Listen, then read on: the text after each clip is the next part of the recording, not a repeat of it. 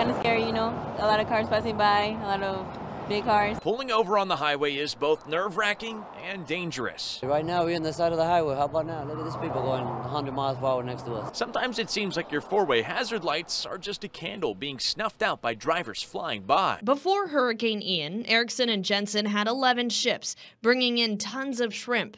Now, they only have 5. We are really struggling. From rebuilding the docks, Scabbing together some of that, trying to utilize it, to fixing up these massive boats. Yeah, Peter, dozens upon dozens upon dozens of people that couldn't get into the convention center tonight, instead lining the streets of downtown Fort Myers. Seeing a scene like this, a car with a cracked windshield, damage to the front end, and just feet away, a scooter laying on the pavement has him concerned. Ford rides a scooter regularly through this southeast Cape Coral neighborhood of Academy Boulevard and West Rotunda Parkway. That on Saturday night was closed off as investigators circled the scene of what looked to be a crash. It was the little things, the things that were left untouched by the power of Hurricane Ian. One of those was this, a stack of hurricane reentry passes, and we didn't clean this up for you tonight. This is how I found them. Rhonda Moore tells me she's used to seeing trash or household items dumped on the roads in Lehigh, but this 22-foot boat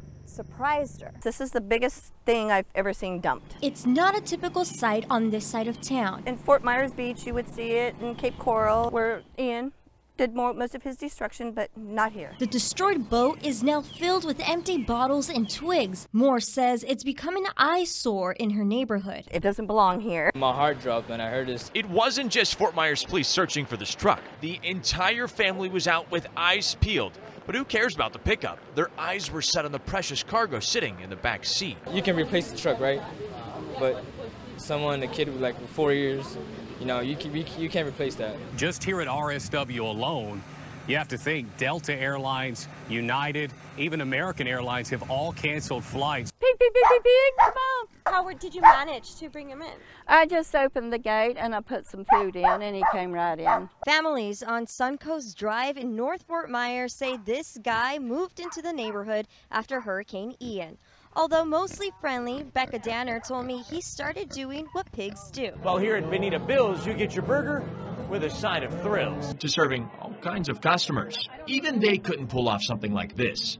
The boat is wedged in there pretty good, but they have the area directly underneath it roped off just in case it drops. While it's here, word of the spectacle is spreading, bringing people from all over just to catch a glimpse. This is the 19th year Aaron Barletta's family got into the festive spirit. Was there ever a doubt in your mind that you weren't going to be able to set this up like this year?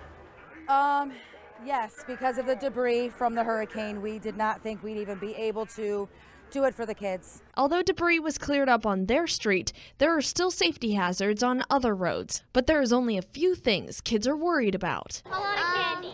I don't know what it is, but it kind of gets stuck in your throat and makes you cough for a while and burns your eyes a little bit. There's no better way to describe it than downright disgusting. It just smells like being in a toilet or a sewer or something. It's just that bad. Piles upon piles of dead sea creatures and other organic material is rotting away here on what used to be Newton Beach Park. Now it's where the town of Fort Myers Beach is cleaning up the rest of the beach. This is how they're collecting everything? Yes, that's the equipment just for the sand. Yeah, there's a different piece of equipment for the rubbish.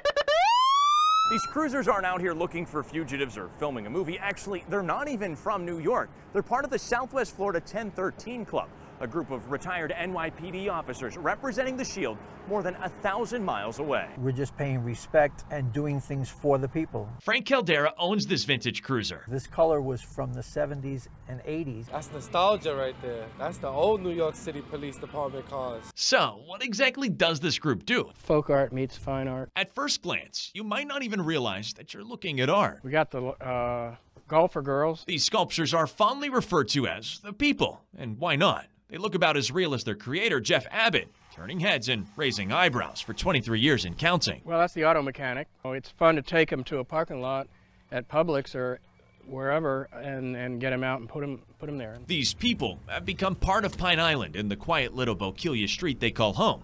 Abbott doesn't promote his work, but people always end up finding their way to see them. So I become friends with a lot of people that come here. If you couldn't tell by now, Jeff is just as creative as he is comedic. This is for long-distance communication. Well, you got security. You got to have security these days. That's kind of a self-portrait. So you got pissed on or pissed off. Where did it pop into your head to build something like this? I don't know. I just do it. You get my point, right? Each person has a story, dressed head to toe in detail.